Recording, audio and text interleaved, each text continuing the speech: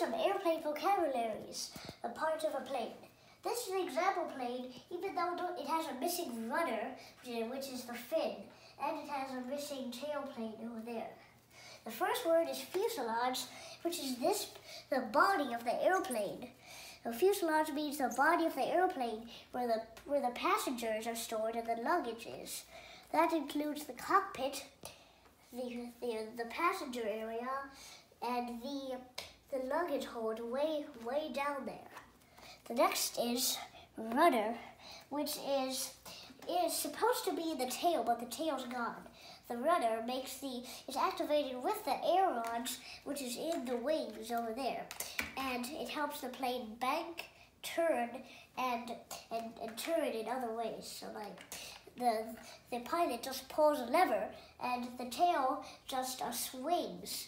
There's a little swinging part in there that is activated with the ailerons to make it turn.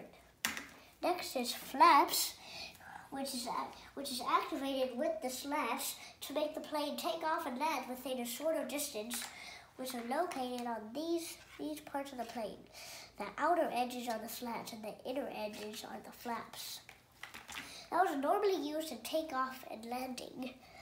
The altitude is how high the plane is flying. Cockpit pilots and co-pilots usually use this unit of measurement to measure how high the plane is going. Yoke is basically like a steering wheel in a plane, except it's more advanced.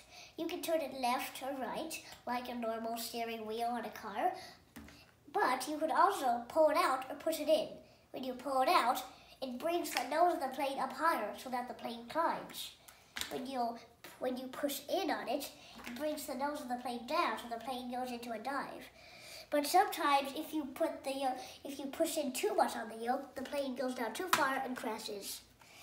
And throttle is a way pilots and co-pilots use of controlling the power of the engines.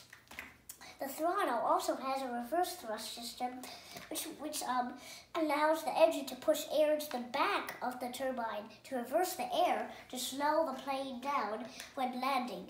It's only used when landing, I think. The throttle is a little stick it's not kind of a stick, it's kind of a lever that the pilots pull. They can push up on it, they can pull up on it in order to make the engines power faster. They can pull down on it in order to make the engine slow down. The cabin is kind of like the fuselage. It's another word for fuselage, which is where the passengers sit. This is a big Airbus A380, so it has 843 seats in total, which is the master level of both the decks. Wingtip is the extreme outer edge of each wing. There are different kind of wingtips. One plane can have no wingtips, another plane can have circlets, which is what this plane has. It's like little curved winglets. Instead of the straight up winglets, they have curved, which is called circlets. And you can have regular winglets, which is the straight up thing, like a Boeing 737. And an altimeter is a device that the pilot uses to measure how high the plane is going.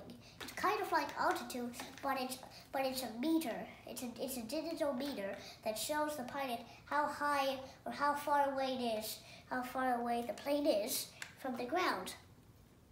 Now, last, elevators, which one of them is missing on this A380 because it came off, but the elevator is regularly located in the tail wings, which are these guys.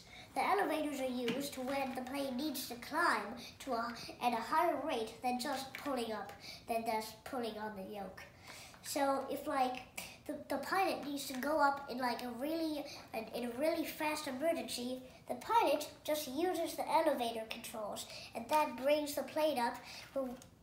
It's kind of like hovering, like it hovers up, but the nose is just tilted a tiny bit, so it's just going up. And that is all the airplane vocabulary words.